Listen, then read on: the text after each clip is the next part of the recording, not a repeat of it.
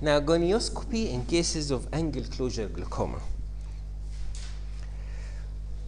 We all know that, we're accustomed to know that acute attack of glaucoma is painful, and we do gonioscopy to see is totally occluded all over or still functioning. We all know that.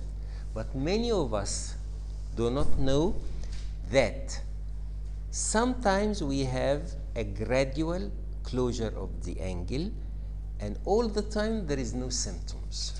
So at the end you have a patient with never any history of acute attack of glaucoma, and he got high pressure, and you're going to diagnose him as open angle glaucoma unless you put a gonioscope and find it occluded.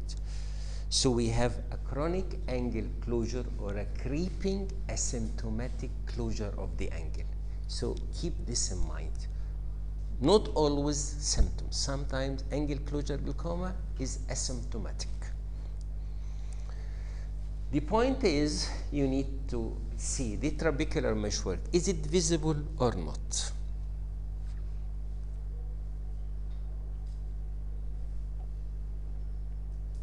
If it's not visible, then you are dealing with an occludable or occluded angle. You need to depend on your judgment on comments, or keep in mind examining the upper half and the lower half of the angle. So the pigmented trabecular meshwork, if it's visible, it's an open angle, and you have to be sure it is visible in the 360 degrees. So this is an open angle. If it's not visible in the upper or in the lower half, this is an occludable angle. This narrow angle, it can be occludable, just approximation between the iris and the cornea, or can be closed.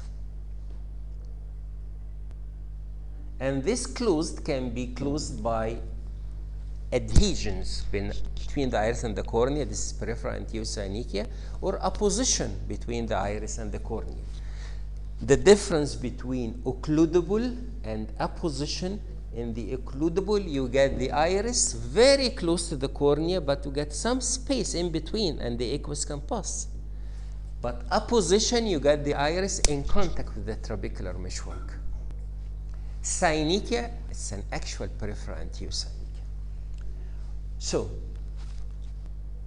occludable angle, if you ask the patient to rotate his eye toward the mirror you are using for examination, and you start to see the trabecular meshwork, so it's an occludable angle. There is some space between the iris and the trabecular meshwork, and only can be seen when the patient moves his eye.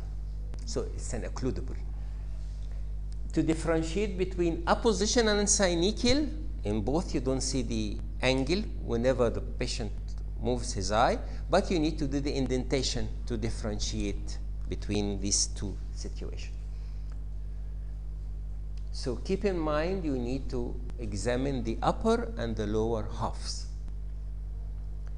Now, the amount of illumination used, you need to use minimal light, because if you use a maximum illumination, there will be a meiosis, and the angle will be artificially open. So you want to examine the patient in a more physiological situation, so the illumination is dim, and the light slit, if you get it short and shorter, you have less illumination. So this case, we start by asking the patient to look straight ahead. This is the primary position, and we use the Posner lens without any indentation. And as you can see, in the upper half and in the lower half, the trabecular meshwork is visible. So this is the case of an open angle.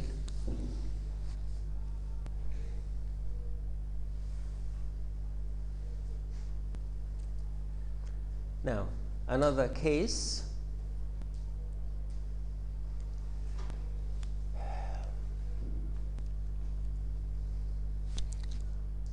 Here in the upper half, trabecular meshwork is not visible, while in the lower half the trabecular meshwork is visible. So you get some problem here.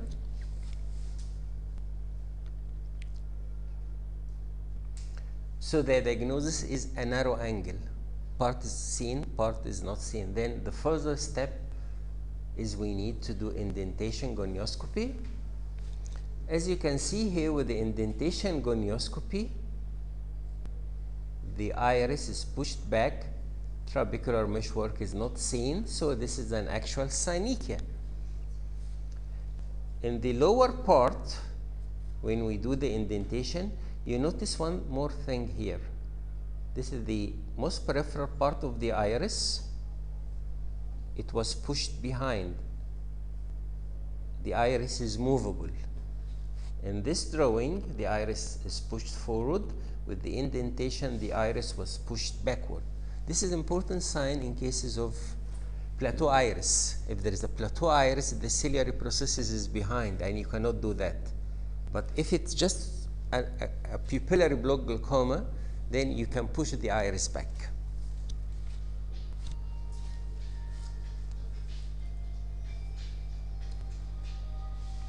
If your diagnosis that there is an occludable angle, then you need to change the lens, use the one mirror Goldman, and ask the patient to rotate his eye. In this situation, while the patient is looking straight ahead, your sight cannot reach to the trabecular meshwork. But if you ask the patient to look toward the mirror, then your sight, your line of vision can reach to the trabecular meshwork. Then you know it's an occludable angle. So again, to start, if there is no angle, no trabecular meshwork seen, and you ask the patient to look toward the mirror of examination, and now you can see the trabecular meshwork, then it's an occludable angle. This is much easier to be done with the one mirror Goldman rather than with the Posner lens, because the one mirror Goldman keeps the eye steady, then you can see better image, while the Posner, the eye of the patient is free to move and the visibility will be difficult. So this is the case when you ask the patient to look toward the mirror.